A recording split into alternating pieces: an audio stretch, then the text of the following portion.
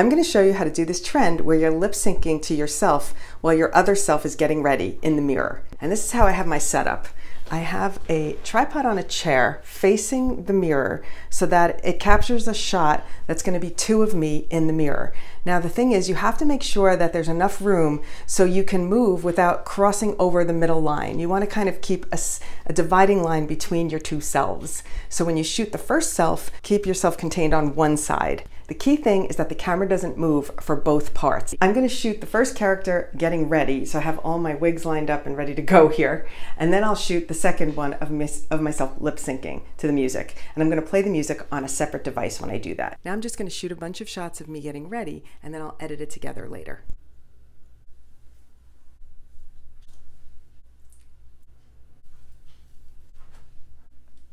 Once you shoot a bunch of Get Ready With Me content, then you can play the music on another device and shoot the lip sync part. You can shoot the lip sync in TikTok, but I don't really recommend it because once you have that camera steady and locked, it's better to just play the music on another device and sing along. So I can't record myself doing that because I need this device. So I'm going to keep recording. I'm just going to change my clothes quick, move to this part of the side of the frame, and I'm going to sing to myself in the mirror. I'll show you what that looks like when I'm done. So first go to the TikTok where you saw the music and tap that music button and save it to your favorites. Then you want to save that video to your phone. Okay, once it's saved, you're going to go into Capcut, start a new project, add the video where you did the Get Ready With Me stuff, add. Then you're going to add audio. Tap on extracted and grab that TikTok that you just downloaded so that it takes the audio, and it gives you the opportunity to edit all of your Get Ready With Me content to the music. So you can listen to the music and find the little clips. So you'll scroll along, you'll pick a piece. So I'm going to tap, split, get rid of the beginning. Let's take this little clip, tap, split. I'm going to scroll to another piece where I'm combing, tap, split, get rid of what's in the middle. Let's tap, split, and you can edit it to the music, or you can just randomly put a little video together that's 1 minute long of all of your Get Ready With Me content on this side of the frame. Once you've got all of your clips laid out, and make sure that you use parts that your elbow and your body doesn't cross over into this side of the frame. Try and be mindful that you're picking pieces where you stayed to the side of the imaginary line. All right, so you've got all of those clips put together. So what I did was then I exported this video so that it was a minute-long clip that I could work with as one piece. That put it into my camera roll. And then I can start a new project. I'm going to grab that same sequence because after I did all the Get Ready With Me content, I kept the camera rolling and I did my lip sync. So I'm going to scroll all the way to where I changed and did the lip sync. Let me get that. I pressed record, my hand is out, tap the timeline, click split, get rid of the whole beginning.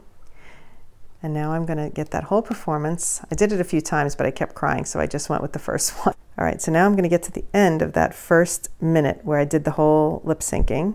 All right, done right around here. Good. A minute long, tap on the timeline, click split, and get rid of the ending. So now I have my 1 minute lip syncing. So now what I'm going to do is tap overlay, click add overlay. I'm going to select the piece that I just edited, that 1 minute Get Ready With Me sequence. I'm going to tap on that and click add. That puts it right on top. You can see underneath I'm on the right hand side and on top I'm on the left. What you'll need to do is take 2 fingers, pinch it so it's exactly the same size, and that other one is still underneath. Okay, it's exactly the same size. Stay tapped on the bottom layer and scroll over and look for mask, which is right here. Click split, click the check mark, tap on mask again because you want to bring up this yellow line because you want to take 2 fingers and literally rotate it. I want to be able to move this so that it clears my elbow. If you just tap on these arrows, it does a little soft thing here, so it like makes the line a little bit less harsh down the middle, so there's not a harsh dividing line. So you can play with that little feather there to kind of soften it up. Click the check mark.